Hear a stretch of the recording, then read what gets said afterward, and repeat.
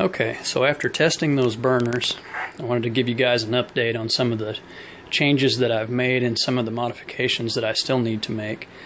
I changed my MIG tips inside from the 035 to the 023.023, and the reason I did that was because running 3 burners on a 20-pound propane tank, there just wasn't enough of a torch effect. It had flame, but there was no pressure behind it, and I thought, well, if I pipe that down to a smaller MIG tip, maybe I can get the desired effect. And I did. That worked excellent. I also tried my burners without the bell reducer on the end, and it didn't work at all. They wouldn't light under any pressure, low or high. So those are definitely needed. I wasn't sure. I just thought I would experiment while I was messing with it.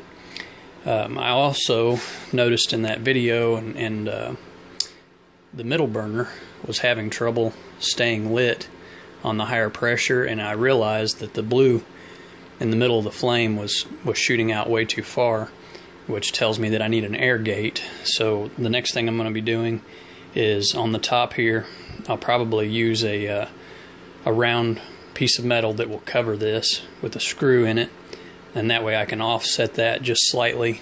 Of course, this is a washer with a hole in it, but it would be something like this without the hole in it, of course. But that way I can regulate the air intake, because when I was having that issue, I used my hand and just slightly covered to take away some of the air intake, and immediately the flame was better and it didn't have any problem going out. So I'll need to add air gates, and I changed those MIG tips to .023.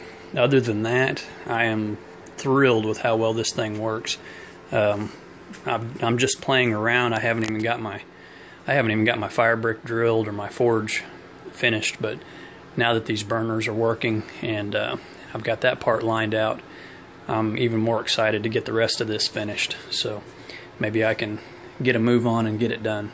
But I hope that's helpful if anybody's building a similar burner, especially a 3-barrel burner. And I hope some of the things that I've learned the hard way will help you to get it right the first time. And I'll also put in my first video, I'm going to go back and change in the description the MIG tips from the 035 to the 023. But other than that, everything is still the same, minus building air gates. So I hope this helps you guys. Have a great day.